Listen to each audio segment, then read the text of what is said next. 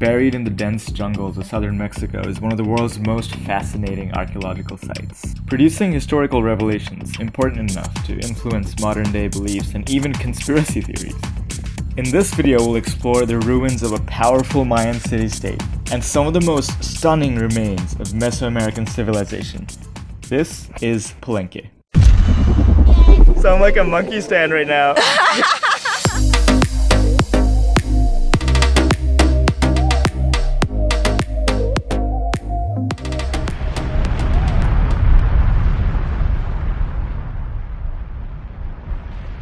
After a few weeks in the Yucatan Peninsula, I arrived to the city of Palenque on an overnight bus from Mérida. So it involved a few minor setbacks and a couple of bus delays, but I finally made it to the town of Palenque.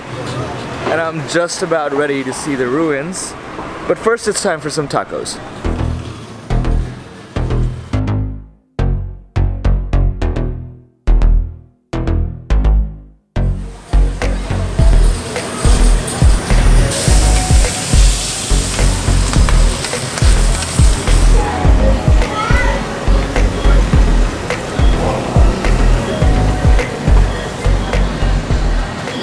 So that was as good as any meal I've ever had for $3, and I think I'm finally ready to take a Collectivo to the ruins. Collectivos, or shared van rides, are the main way to get around town. Just a heads up, please practice common sense safety precautions when visiting the city. It's in the state of Chiapas, which is an ongoing conflict between the authorities and the indigenous guerrilla forces. So it's not as safe as Mérida or Tulum, which are safer than most American cities, to be honest. But just be smart. The best time to visit Palenque is in the morning, but I didn't get to do that this time because I arrived to the city in the middle of the day. The on-site museum is on the road out from Palenque, and it's definitely worth a visit to see many of the artifacts that were discovered during the excavation of the ruins.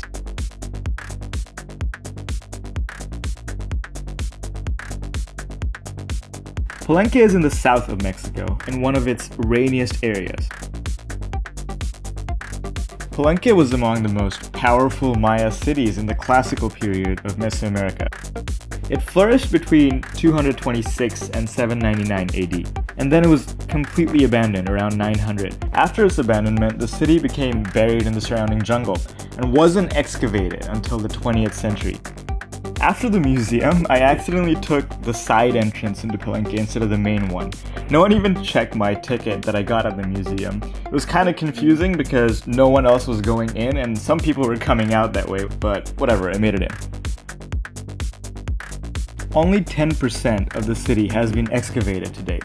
So if you decide to stray off the beaten path, you might come across some unexcavated pyramids, maybe some tropical birds, or even some howler monkeys. I found one.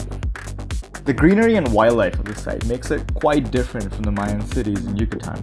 It looks a lot more like Tikal in Guatemala, if you've seen my video on that, but it's older than even Tikal. Once inside, I spent a bit of time scouting the ruins and finding the best spots in the city.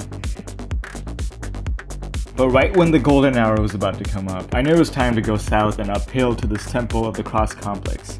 The Temple of the Cross, the Temple of the Sun, and the Temple of the Foliated Cross are a set of temples on top of step pyramids on top of this little hill. The Temple of the Cross was constructed to commemorate the rise of a new ruler to the throne after the death of Pakal the Great. Make sure you go all the way to the top of this one because you can see some stunning views of the city of Palenque,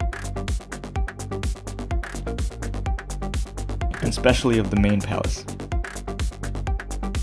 The palace is located at the center of the city and is its largest building complex, measuring 97 by 73 meters at the base. This was built by generations over 400 years. The palace was used by the Mayan aristocracy for bureaucratic functions, entertainment, and ritualistic ceremonies. The palace's most recognizable part is this 4-story tower that is known as the Observation Tower. The palace was also equipped with large baths and saunas, which were supplied with fresh water by an intricate water system. The Mayan name for the city of Palenque was actually Lacma, literally meaning big water. The modern name of Palenque came from the neighboring Spanish town that was founded in the 16th century. The most famous ruler of Palenque was undisputedly Kinish Pakal, or Pakal the Great, whose tomb has been found and excavated in the Temple of Inscriptions. The temple houses the second longest hieroglyphic text known from the Maya world, the longest being in the city of Copan, which we're going to go over in a few weeks. The hieroglyphs found in the city have revealed hundreds of years of Maya history. They talk about alliances, trade, exchange, wars, and even marriage between the Maya cities. The discovery of the sarcophagus of Pakal the Great within this temple is arguably one of the greatest stories of archaeology.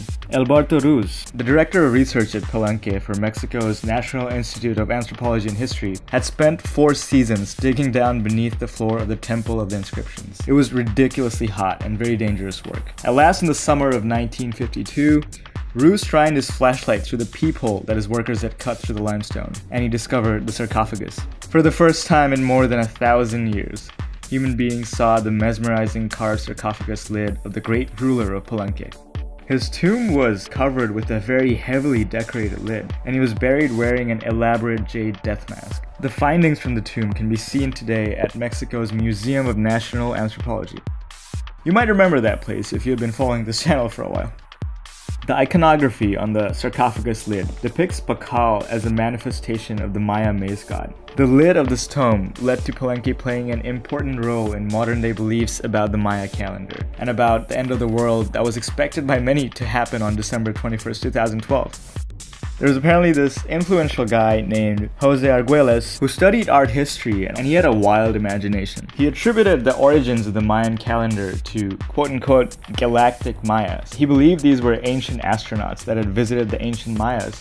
He also claimed that one of these galactic Mayas was, guess who? Pakal the Great. So in December 2012, he, his crew, and many other people who believed that the world was about to end or transform in some way all came to Palenque. Some were so sure that something was going to happen, they didn't even buy return tickets out of Mexico. So after the day was over and nothing happened, some of them were left stranded, wondering what to do next. Right next to the Temple of Inscriptions is the Tomb of the Red Queen, the burial chamber of a woman whose identity is still to be resolved. Her sarcophagus was discovered in 1994.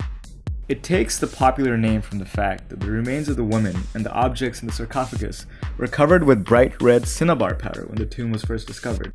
Her skeleton was covered and surrounded by a large collection of jade and pearl objects, some of which you can still find in the museum that we went through at the start of the video.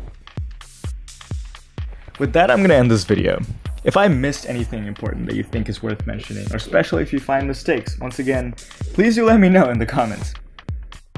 And that is going to be a wrap for the ruins of Palenque. As always, if you have any questions, leave them in the comments and I'll get back to you as soon as I can. If you like this video, don't forget to like this video, and if you really liked it, feel free to subscribe to my channel to get more videos like this. Catch you guys next time.